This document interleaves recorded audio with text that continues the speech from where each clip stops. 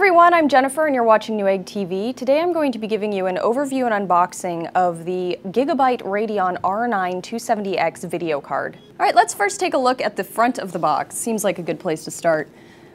First off, we have the WindForce anti-turbulence cooling from GIGABYTE, and I'll go into more detail about that when we get to the back of the box and obviously on the card.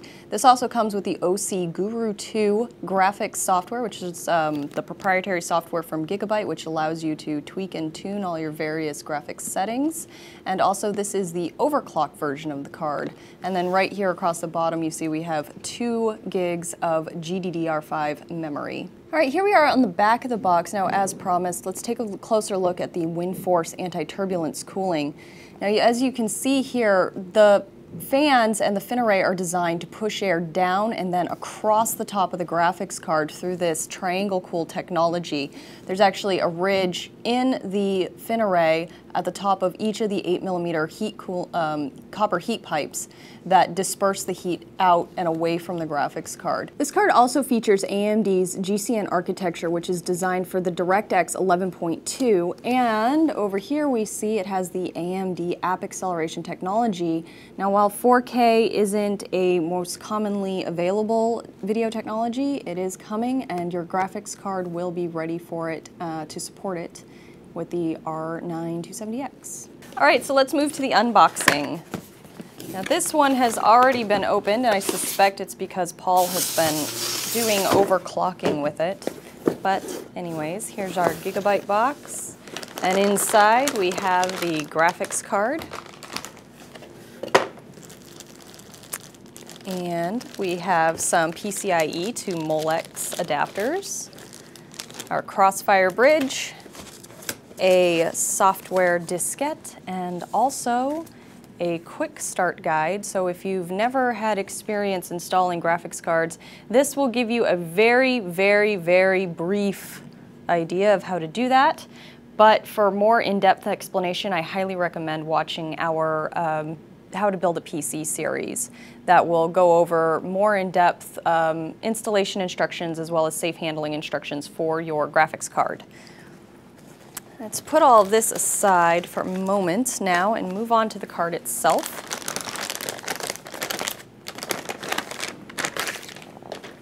Ta-da! There it is. Take a look here. Now it has an overall matte black finish, very simple design. We have a plastic shroud on the top, and then also there are some metal brackets around the sides to give it a little bit more stability. We have 3 80mm fans that provide downforce over the cooling fin array, as I discussed before with the WindForce technology. You can kind of see that in here.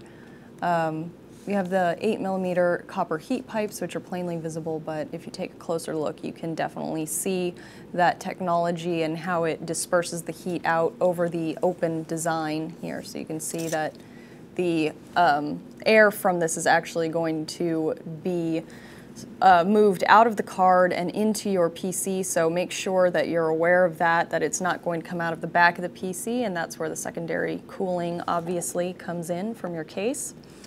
Now, let's move around and talk a little bit more about some of the specs and features of the card. Alright, so here on the back you can see some more matte black on the PCB, which kind of complements the overall look of the card. The GPU is attached here on the other side. It's worth mentioning that this card is based on the HD7870, so it has a lot of similar specs, but a few are beefed up. So let's go through some of those now. It has 1280 shader units. Your render output units are at 32. You have 2.8 billion transistors. A memory size, as I mentioned before, is 2 gigs of GDDR5.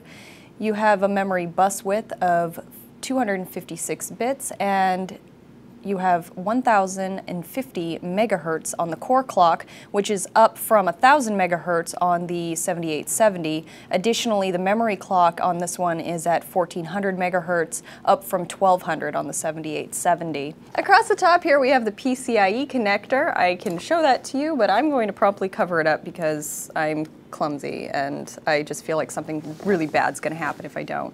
Over here we have the CrossFireX connector. And then moving right along down the side, here are your 6-pin connectors for the power supply. GIGABYTE recommends a 500 watt or greater power supply, and we say always go or greater if you can. On the end of the card now, we have our outputs. Now, these are important because these are why you have a video card. So this one comes with a DVI-I and a DVI-D. Let me turn it over actually so it can be the way it is when it's installed in your computer. You can take a look. So here at the top we have DVI-I, which will cover you if you still have an analog display and need that, but this will also work for digital. And then at the bottom just a dedicated digital port. Then we also have a display port and your HDMI 1.4 port here. All right, and last but not very least at all, I'm going to measure the graphics card so that you can know how long it is and make sure that it fits in your case before you purchase and install it.